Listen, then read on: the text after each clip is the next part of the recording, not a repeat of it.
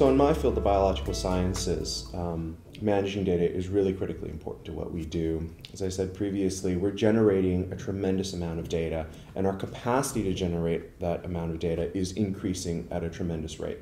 And to be able to effectively mine that data and make sense of that data, we need good management practices to come into play.